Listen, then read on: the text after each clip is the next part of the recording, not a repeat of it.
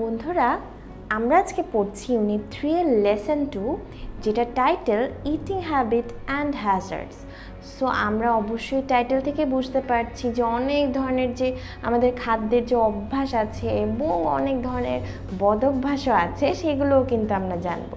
তো চলো তাহলে আমরা আজকে দেখি স্টোরিটাতে কি আছে।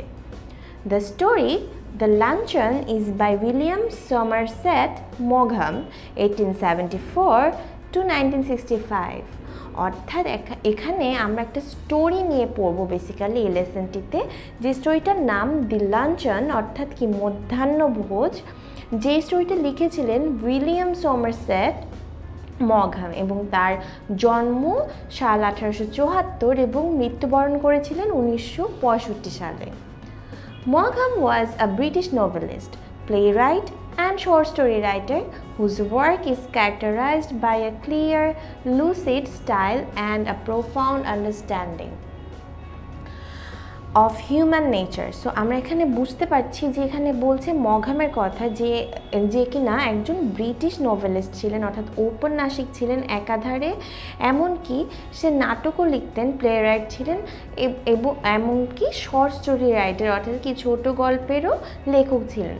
এবং তার কাজগুলোকে এমনভাবে ক্যারেক্টারাইজড করা হতো অর্থাৎ এমনভাবে বৈশিষ্ট্যভুক্ত করা হতো বা চিহ্নিত করা হতো যে তার কাজগুলো খুবই স্বচ্ছ, খুবই সাবলীল, খুব সাবলীল ভাষায় কিন্তু সে লিখত তার লেখাগুলো। লুসিড অর্থ আমরা জানি সাবলীল, সাবলীল স্টাইলে। And a profound understanding of human nature অর্থাৎ যে মানুষের যে নেচারগুলো আছে আমাদের সব সাধারণ মানুষের, সেগুলোর যে খুব ডিপ একটা গভীর আন্ডারস্ট্যান্ডিং কিন্তু তার লেখাগুলোর মধ্যে খুঁজে পাওয়া যেত। এখানে প্রোফাউন্ড অর্থ আমরা জানি গভীর। The Luncheon is about a lady admirer of the writer who managed to get a luncheon invitation from him to an expensive Paris restaurant 20 years ago।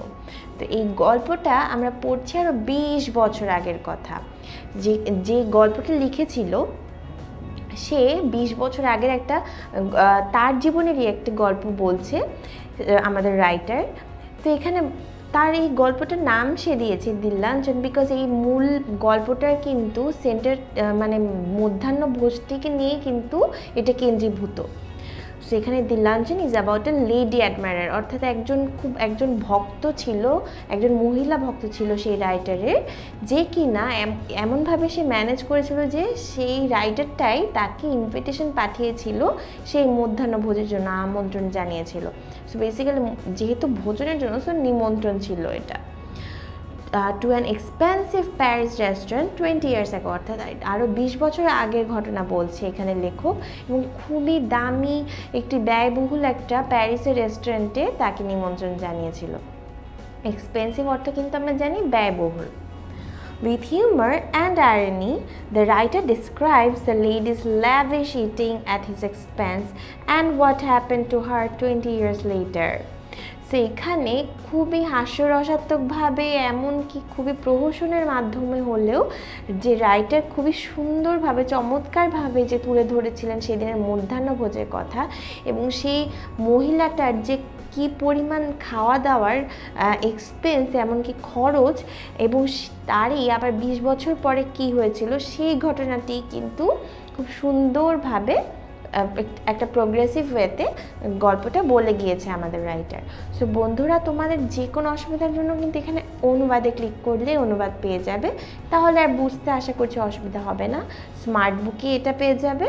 তোমাদের এই গল্পটিকে ছোট ছোট অংশে যে ভাগ করে তোমাদের সাথে আমরা পড়বো এবং পড়ছি আমি আজকে, আশা করছি পরবর্তী সেকশনগুলোতেও আমাদের সাথেই থাকবে।